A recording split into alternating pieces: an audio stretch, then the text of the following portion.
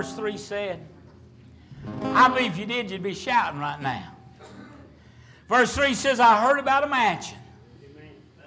If I brought you keys today of a home out at Rowan Gap, you'd shout the church down. And I've seen some more mansions out there. But let me tell you, there's nothing to compare.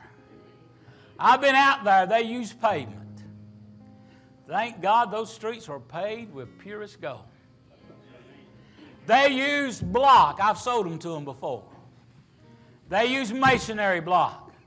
My God has used 12, glory be to God, precious stones for the foundation of that city.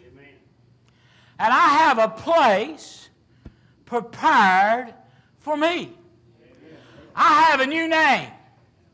I've never had no problem with my name, Doug. It's all right. I didn't like it when some of the ants that didn't know how to spell spelled it D-U-G.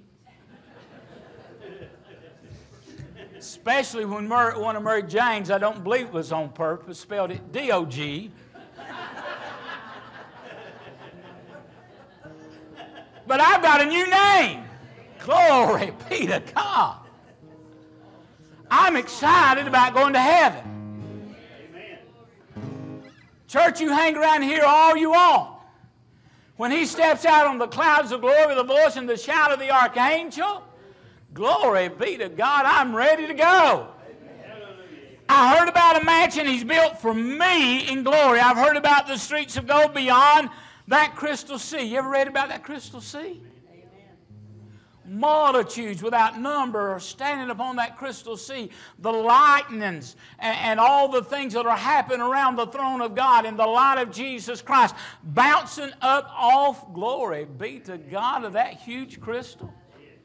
I can't wait. I'm about the angels singing. And most of all, the old redemption story. He made it possible. Let's sing it now like we really mean it. Verse 3. Listen to what it says. I heard about a mansion He has built for me in glory, and I heard about the streets of gold beyond the crystal sea, about the angels singing and the old